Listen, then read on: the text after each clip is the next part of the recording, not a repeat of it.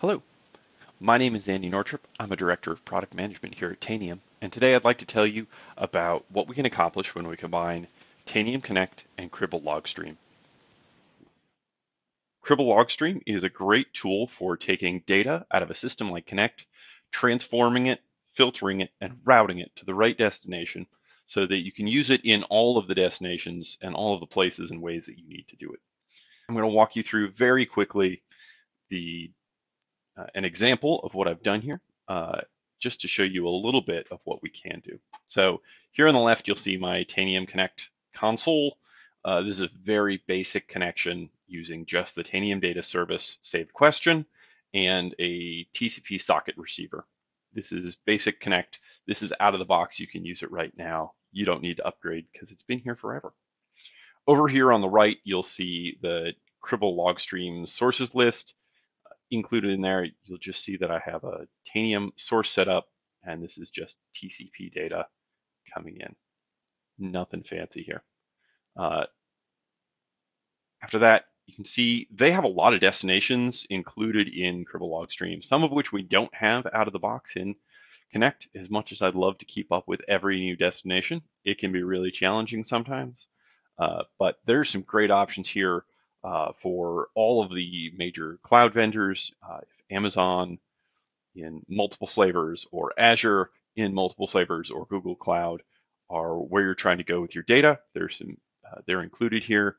And looking at just what's configured out of right now in this instance, I have a Splunk single instance environment running on my local machine and an Azure blob store that I'm going to dump some data into both of them using one connection run. Now, this is great if you're running Connect because it allows you to take the same data and put it into multiple systems at the same time, ensuring that they remain consistent every single time. You don't have to try and run them twice to make sure that you get the same data.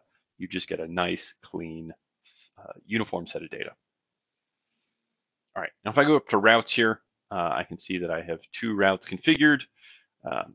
And on those routes, I'm just going to say, hey, this is coming from the main pipeline and it's going out to Azure, and it's also coming on the main pipeline and going out to Splunk. And if I look at this pipeline, it's taking data in. It's going to add a couple of fields to the overall document and then send it out to the destination. So super simple: source, processing, destination. If I come over here to monitoring, we can watch this happen live. I'm going to say run over here in Connect. We're going to let it run. Let's be very quick. Ta-da! It's done. And we should see that show up over here in Cribl. Ta-da! So we see our one record in and 2 events out, and bytes in and bytes out. Now if we flip over to the Azure console and we refresh, we now see Tanium Cribl, and that is my JSON file with the Tanium data in it. And I can also see that it just showed up here in Splunk with the data. And you see that the source type is set. And there we go.